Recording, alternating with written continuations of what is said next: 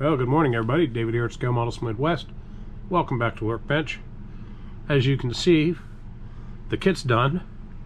This is the MPC 75 Corvette Roadster. I did it a little bit of half stock, half drag racing version. As you can see, I used the metal velocity stacks, which really set the kit off nicely. I like it. And again, as you can see, I've got the airbrush. This was the first ever real kit that I airbrushed, aside from the Willis truck. But a lot of you liked it, said it turned out really good, so definitely inspiring me to do more. In fact, I am going to be doing some more spray this afternoon and over the weekend, a couple different kits. This kit pretty much built box stock, aside from the metallic blue paint. I did a panel line wash on the stock rally rims. I've always thought that the Chevy rally rims were some of the best looking rally rims out there ever, next to the Mopar rally rims.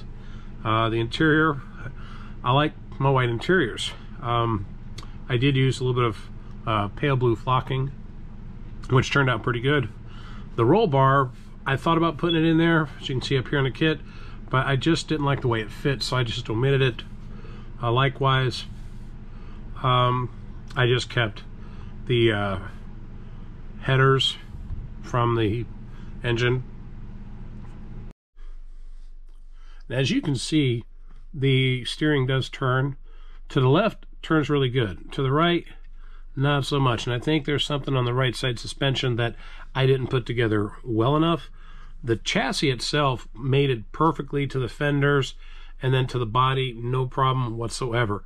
I know the engine is a little cockeyed, if you will, because you can see right there, it's not totally centered, but it looked like it when I put the kit together.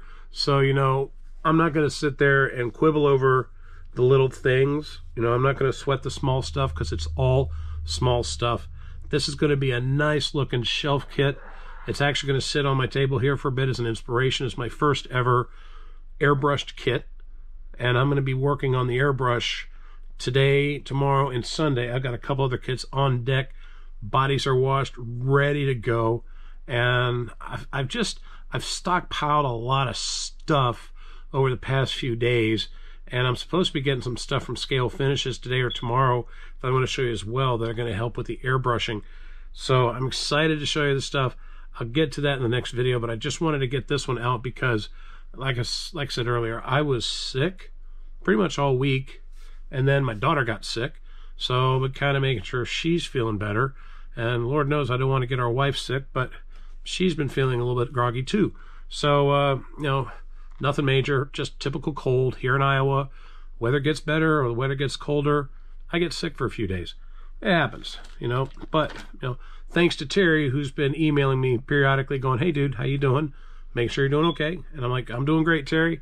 I'm going to shoot you an email as I get this to post. But for everybody else, thanks again for the kind and considerate compliments and comments and the feedback. Some of you actually emailed me directly to give me some feedback also on the airbrushing. Thank you. I'm taking it all in and going to use that for my next airbrush and for all my airbrushing afterwards. Am I going to go away from rattle cans? I had some people asking. No, I've got like 30 cans of Tamiya. I will use those still, but I have been watching other people on YouTube where they've decanted Tamiya into bottles and let it gas out and then just airbrush that.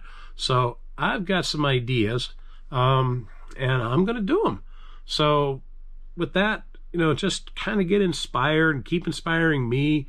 Hopefully what I've done here for somebody who's never airbrushed before, here's your result. If you take your time and do it right, you get it right the first time. And if you don't get it right the first time, you might get it right the second or the third, but eventually you will get it right.